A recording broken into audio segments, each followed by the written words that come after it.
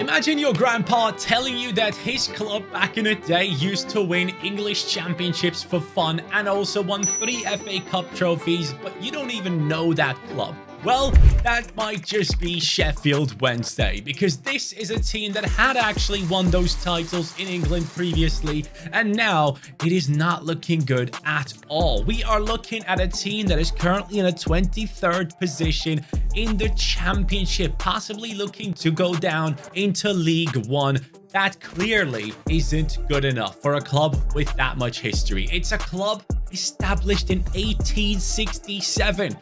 That surely has to mean something, and today it does. It's time to bring back Sheffield Wednesday to glory. To start things off, let's take a look into the squad. Beadle is the highest potential player in the team, but he is only loaned in, so we will have to let this man go at some point. Then up next, the second highest potential player in the team is Gassama, but he doesn't have a freaking picture. Then up next, it is Bernard, who comes in with 77 potential. That is the number 3 on the list, and he is 22 years old from Jamaica. By the way, if anyone has ever been to Jamaica, please let me know. Is it a beautiful place? I was in Cuba already. Beautiful spot. Jamaica, I have no idea of. Let me know. But this Sheffield side clearly is struggling right now. But previously, if you take a look at what has happened there, you can actually see, historically speaking, over the past like 12 years, 13 years, they were in the championship for a while. They got into that 4th position in 16-17, and obviously people were hoping to get back up into the Premier League at that point. But ever since that has failed, you can see that the team has been on a trajectory downwards. Now, I believe last season, if I'm not mistaken, they got promoted back into the championship in an insane way. I still remember people on Twitter talking about it, and that is probably that season right there. 3rd position in 22-23. So they got promoted in the championship, but they could instantly yo-yo back down into the championship again. And that's something that we definitely do not want with this team. So let's make sure that we actually go ahead and spend the money right in the first transfer window. It's going to be very important. We only have 5 million to spend, but clearly a big enough squad to make a couple of sales. And the most expensive player is Bernard, but he ain't going nowhere. I'm going to be focusing on the older players.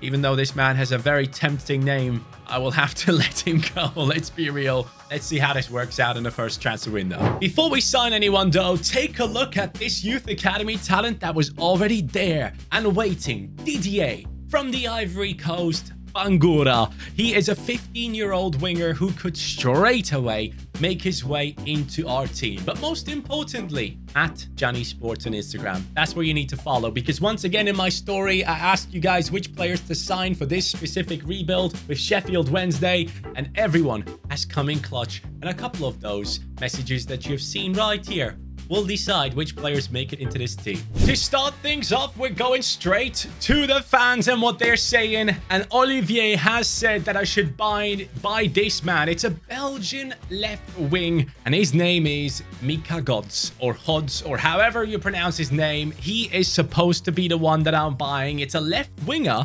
who is a very talented player. I've heard his name before. It's not like he's completely new to me, but he is at Ajax, and we all know Ajax brings through some incredible young players. And now he is belonging to Sheffield.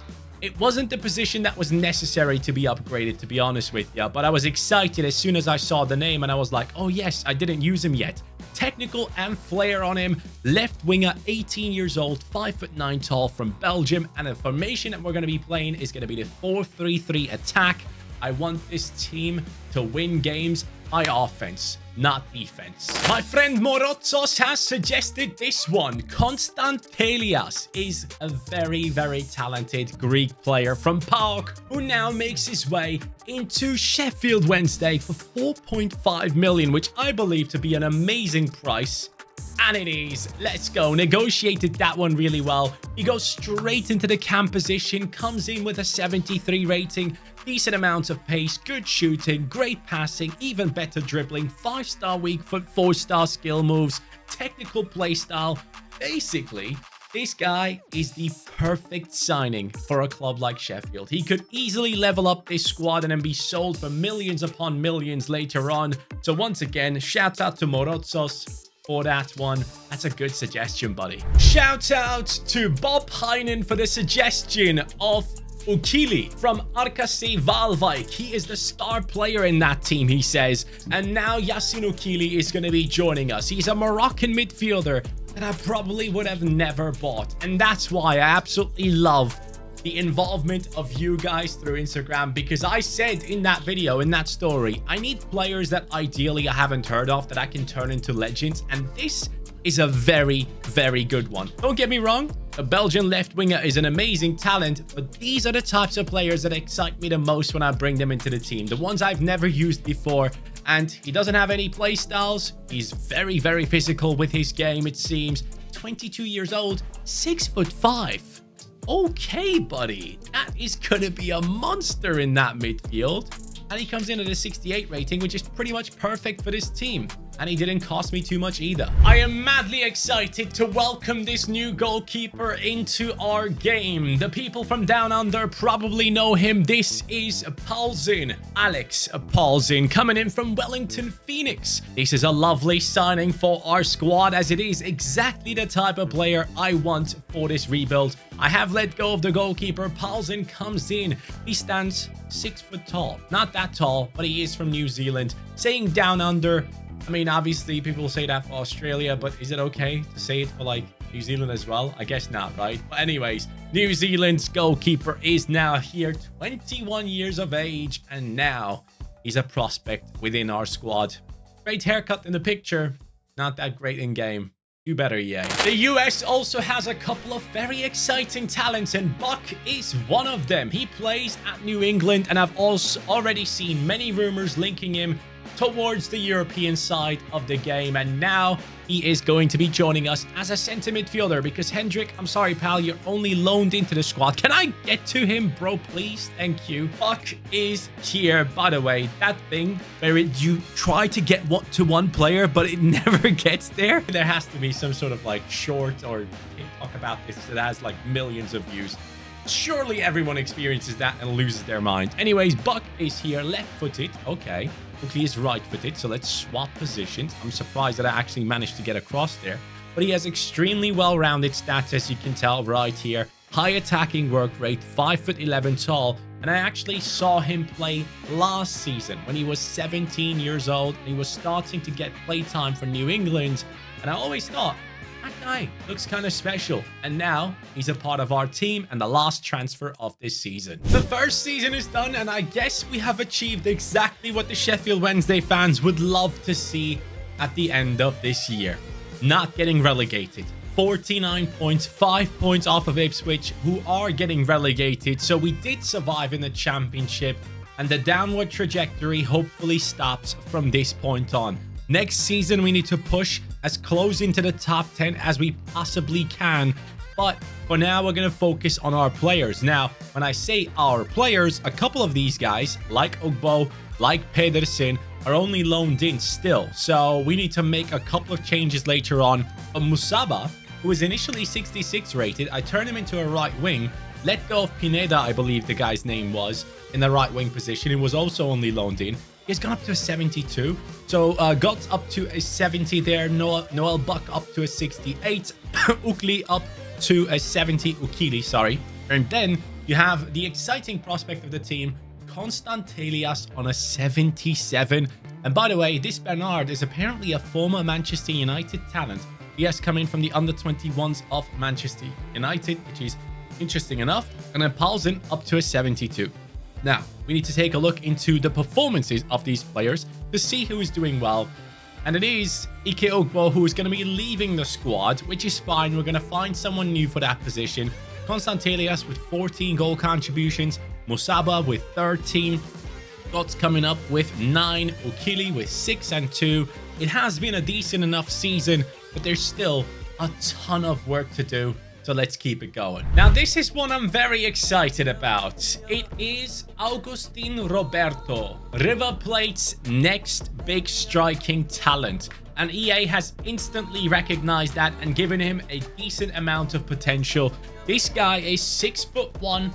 His name is Roberto, and now he is our new striker. River Plate, as you guys know, one of the most prestigious clubs in Argentina, alongside the likes of Boca Juniors. The rivalry is obviously insane, but now he comes in to take over that striking position. 75 pace, 69 shooting, 67 physicality.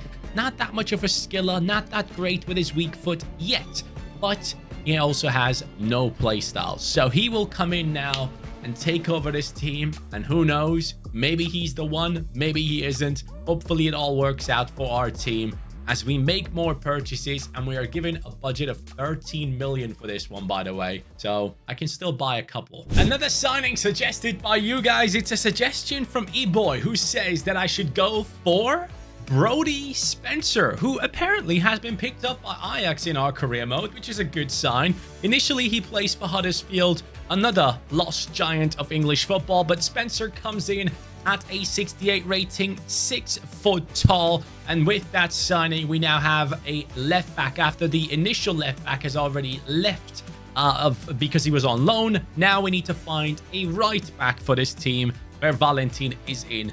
Ideally, if I can, someone around the 70 rating. 68 is the bare minimum that I want to bring into this squad right now. I think everyone knows Desiree Doué, an incredible talent that currently plays in Liga, the same team as his brother. And his brother is a right back, and he is going to be joining us. Scuela Doué is joining us here. Stade Rennais seems to have two of those players in there, and we're going to pick up one, and he comes in at a 70, which is amazing because I initially thought he was going to be a 69 or something, but that is perfect. Any play styles? Nothing, but he's 21 years old. He's 6'2" from the Ivory Coast. Pretty much the perfect player for this team. And after making these signings, I don't have any more money. So let's move. Things have gotten better, but not good enough. 15th this season with 62 points. But I'm telling you right now, next season, we're going to be up there. We're going to make it at least into the playoffs, because the playoffs is on 73 points. And we got to 62 this season. -1 on the goal difference, showcasing that we are not good enough yet.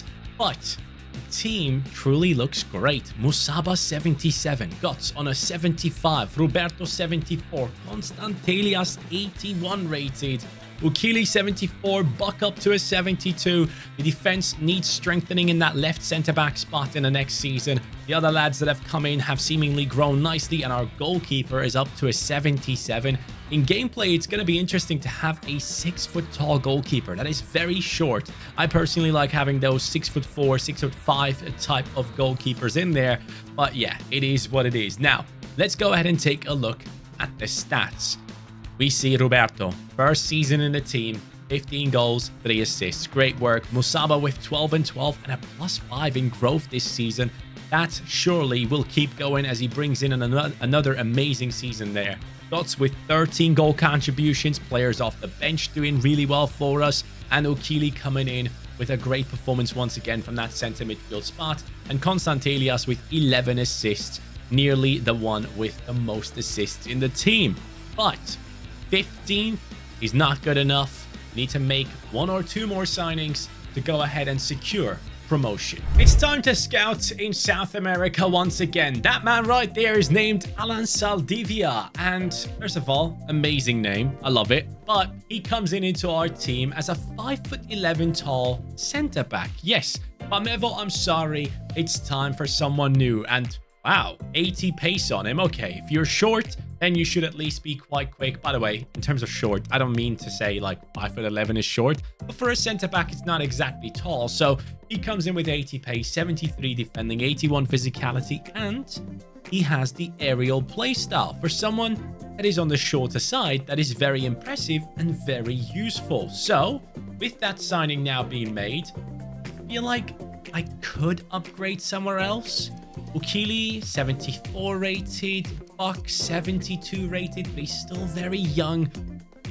I don't know, but I feel like he's not going to grow that much. So maybe I can use my budget plus him to bring in a top target into the team. Alexander Pras is the one to come into that center midfield position and change things. I feel like this was the ideal solution. He's a very talented player that currently in the Austrian Bundesliga is doing amazing for Sturm Graz. Not just this season, but I believe last season as well. And I've already heard his name linked to many Bundesliga squads in Germany.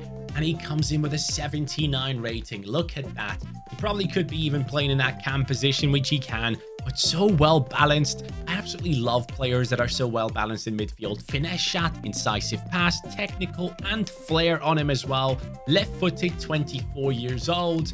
Yeah, this was the perfect signing. It had to be done. Wakili, I'm sorry. But we upgraded. May 2026. Now the question is, has this team gotten into promotion spots? Yes, it has. It has gotten to the top spot. 92 points on Sheffield Wednesday. By the way, if at any point in this video, out of habit, I say Sheffield United, I'm sorry. I really hope I haven't done it yet. If I have done that mistake, I'm sorry.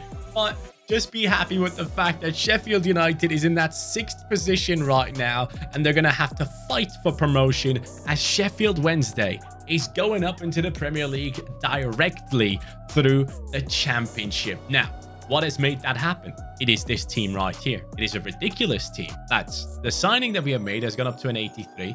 Constant Elias has been growing insanely consistent, and the rest of the team has been basically pulling themselves through and catching up to the rest of the squad, which is good.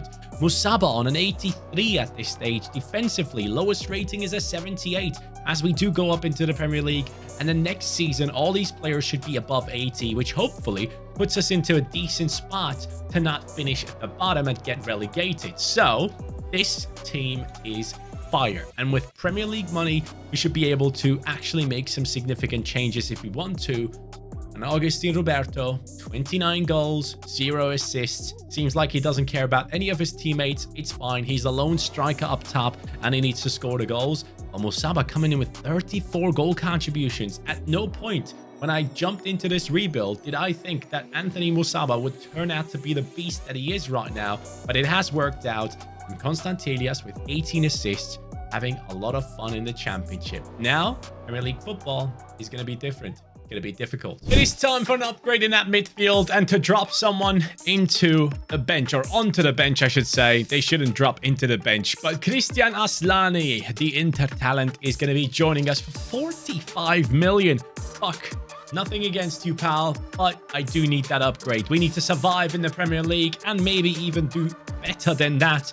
And this is yet another player that is extremely well balanced. Pras beats him in every single category and is only 1 rating above him, which shocks me, to be honest, because he has 14 more pace, plus 4 more shooting, more passing, more dribbling.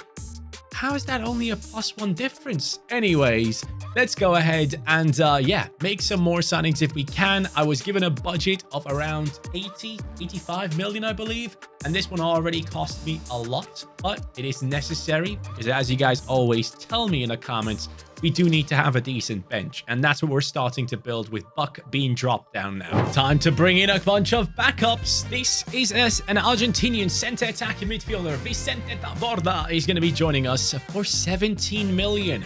His price rating is unnecessary to show. He will come in instead of Baconson onto the bench with a 78 rating, same as Buck. He does have some good stats on him, by the way. Incisive pass as well. That's a good signing, lads. In walks a backup centre-back, who is someone that a lot of people might be talking about in the near future. This is Querfeld, and he plays for Rapid Wien. Seemingly Bayer Leverkusen has picked him up, and as you can tell, that's a very odd number because I paid my entire budget on this transfer to come into our squad. 77 rated. Not that much pace, but great defending and physicality on this young man. Comes in at the age of 22, 6'3" tall. Austria's best young centre-back possibly. So let's see how his career goes, especially here at our club. The season has come to an end and Sheffield Wednesday is in a 10th position with 56 points as we speak. A negative goal difference clearly showcases that we are not at that top level yet. At the top level is Manchester City, And Manchester City is our opponent in the FA Cup final. Let's see what our team can do. We will see their ratings. We'll see everything. In the pre-match report, it brought in the likes of Valverde. Echeverri is now playing for them as well. Koundé, Upamecano, Howard Bellis, and Nuno Mensch. Interesting revamp of the defense for sure. Here it goes. Can this team win it? Look at our team. It's a beast of a squad, by the way. Let's take that away. Look at that team. It's a very good one. I'm proud of it. I really am. Sheffield, can you do it? On pens, we lose it. Pras misses, Musaba and Taborda as well. That is not good enough. In the end, it goes Manchester City's way. GG's, man. It went 4-4 in regular and extra time. That is insane. We had a good game there. A good battle against the best team in the league, showcasing again that our team is progressing. It is getting better and better as we speak. And right now, 88 on Musaba, 89 on Constantelias. You could argue those guys are world-class already. Up next is Roberto, then it's Pras, and then it's many others chasing down those stats. Paulsen up to an 86. Let's go. And the bench is not looking too bad either. I definitely need to bring in a backup striker for the next season and another backup fullback if I can. But generally, this team has done well and has surprised me by getting into that final. Roberto, 22-1 in his Premier League season. I like that. Götze stepping up there, 11-5. We have Musaba on 10-2. Aslani with 12 assists. Constantelias with 12 assists. Midfield is doing their job. So hopefully next season we can push into a European spot. There he is, our new backup striker for the upcoming season. It is a former Chelsea player. David Datro Fofana is joining us. Right now he seems to be playing for Brighton. Not anymore. He comes in for Cadamarteri. He takes over with an 82 rating, which is going to be good. He's still young. He's still wanting to prove himself, which is exactly what we're looking for now to find a fullback. And the next man coming in is that fullback. It is a free agent. And you know what? I want to know from you guys down below, should the next video be based on buying free agents only? Let me know in the comments if you would be up for that. I love those videos, so I'm fully open to that opportunity. But this is a left back coming into our squad. Montero is his name, and he is from Portugal. 18 years old, could possibly be Rafa Guerreiro's regen. But then again, I think Rafa Guerreiro, is he that old already to have a regen? Probably not. But at least we do have a great backup now for the fullback position. The season is done once again, and again, Sheffield Wednesday is in the FA Cup final. This time against Aston Villa. Surely this time it works out, because look at the squad. Roberto 92, Musaba 90, Constantelias 92. This is a team that should be playing Champions League football. That's all it is. So you better win this against Aston Villa, lads. Come on now. 3-1. Constantelias, Roberto, and again Constantelias steps up. 3-1 it is. That suggestion through the Instagram post has been a huge one.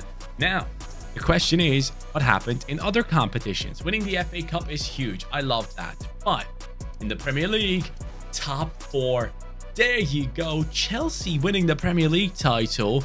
United and City very close, and we were only 4 points off. 36 on the goal difference. Lads, we did better than anyone else in the league. That is a great sign for what's to come in the upcoming season.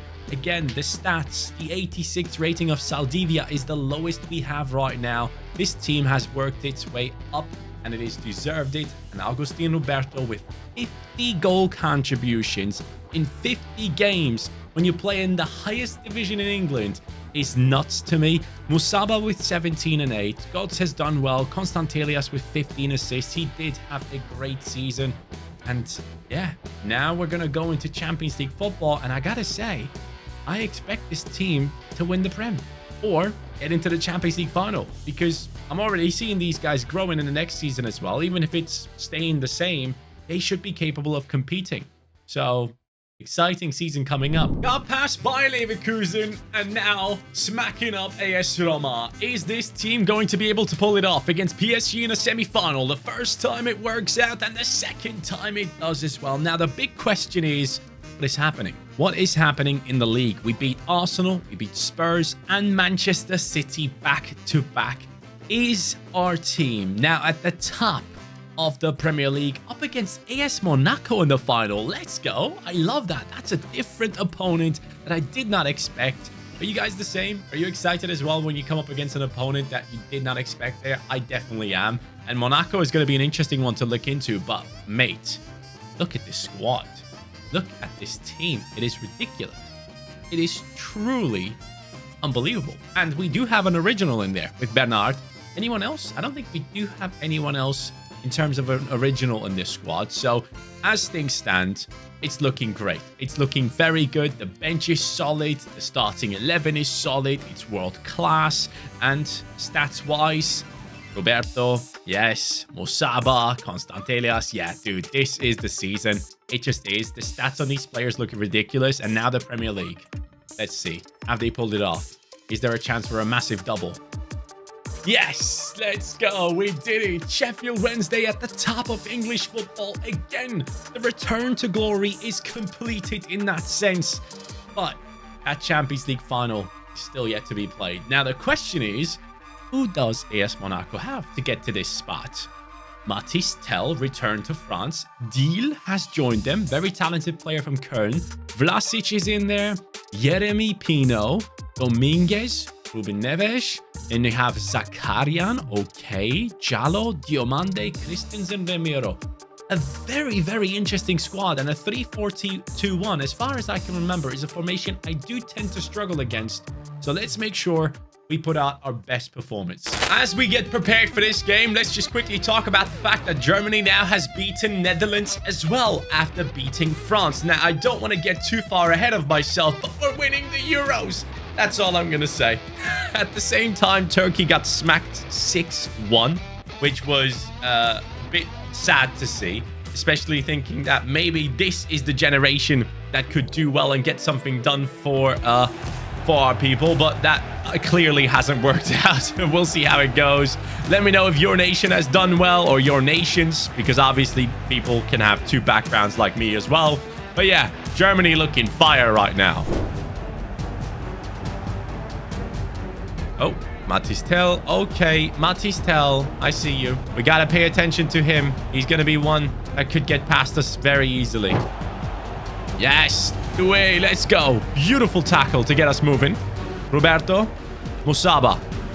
There goes our right back.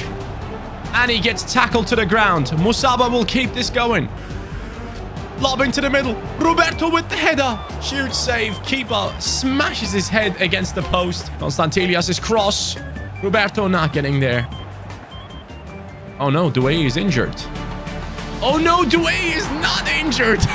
What the hell, bro? How do you pull that off when you're injured? That makes no sense. I love these long shots. These long shot power shots are ridiculous. They just turn out to be the most fun thing to do on this game. And when it works out like that, keeper has no chance. Doué, even if you have to get subbed off, it's okay. You scored a banger, pal. Nice steal. Mika Hot running down that left. Is it Hots? Is it Gods? What is it?